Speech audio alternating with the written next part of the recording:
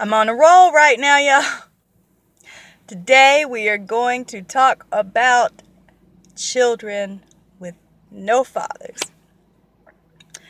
Sydney's dad and his girlfriend, whom I've always liked and never had a problem with, have blocked me on Facebook today for some reason. A day after speaking to him, 2 days after speaking to him, and he was supposedly coming down to see her for Christmas or mail her Christmas presents or whatever. And 5 days ago, his girlfriend messaged me. No beef, so I don't know what's going on. Sydney's heart's broken. He's just completely pulled himself out the picture. And whether it's temporary or not, it's permanent for me. It's just the last straw. So, long story short on this, without putting too much drama on, Sydney, first of all, knows her father. She knows her father, God. Irregardless of everything going on, she knows he won't leave her.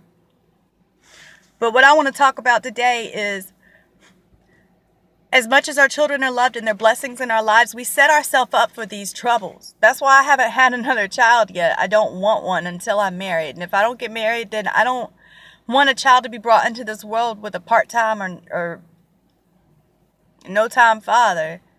I just want harmony and I want a family.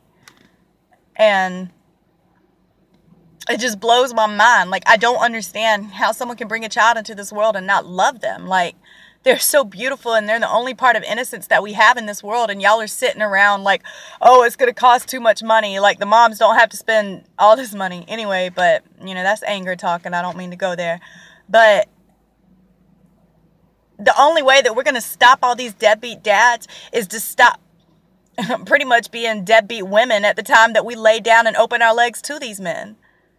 I thank God that I don't have a big family to take care of on my own. And I'm not saying that in any judgment to anybody that does, It sucks. We made mistakes and the children are not mistakes, but the men were. That's just real.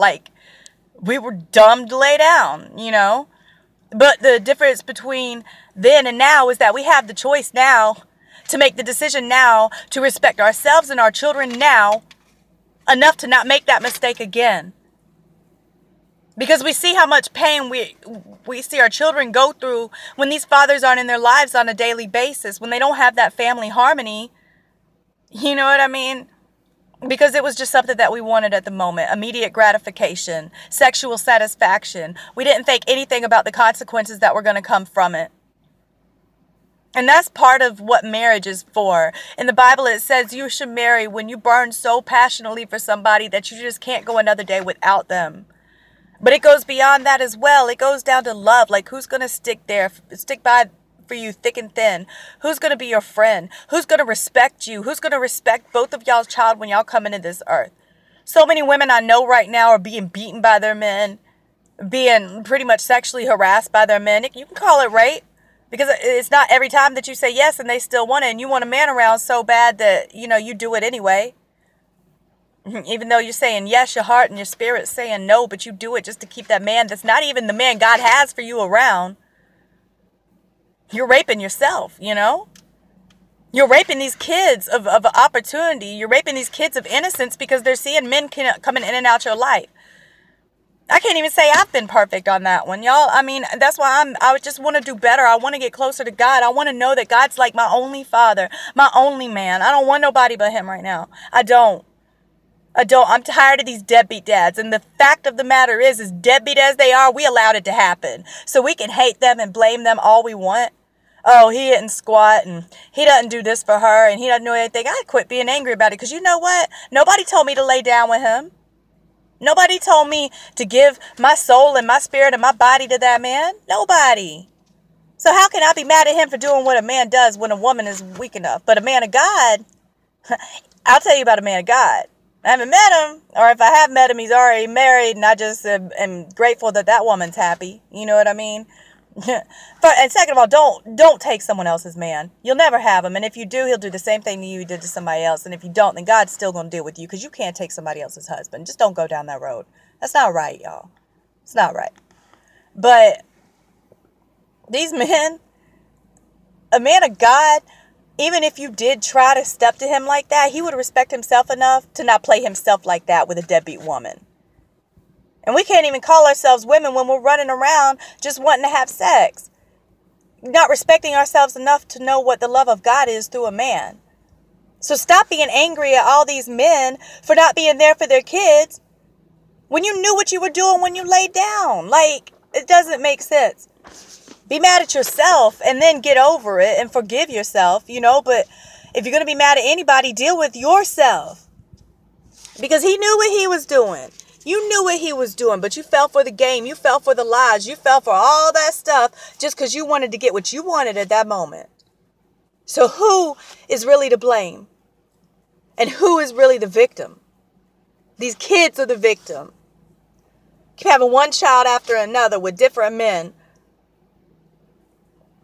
And these kids suffer.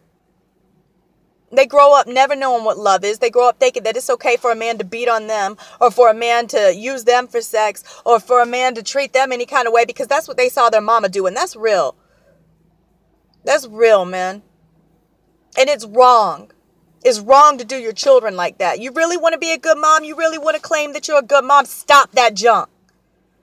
Stop it. Respect your child enough if you can't respect yourself to close your legs and let these men tell these men, hey, you know what? I've had enough. And yeah, that used to be me. But you know what? Try to step to me now because I guarantee you I'll shut the door in your face.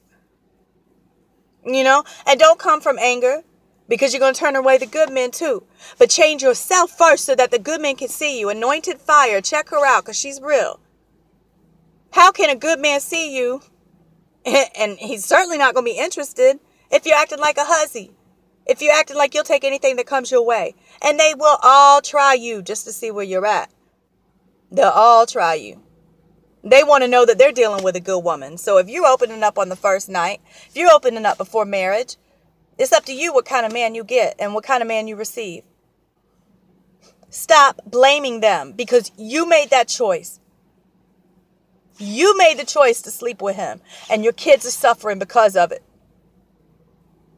The only way to save your family, you and your child, the only way to save that and to have harmony and to have peace and love and change in your home is for you to change yourself, because it's not up to the child to change you, and it's not up to the child to bring the dad back, and it's not up to what's between your legs to keep the man coming back. You're teaching your child the same thing that you're doing.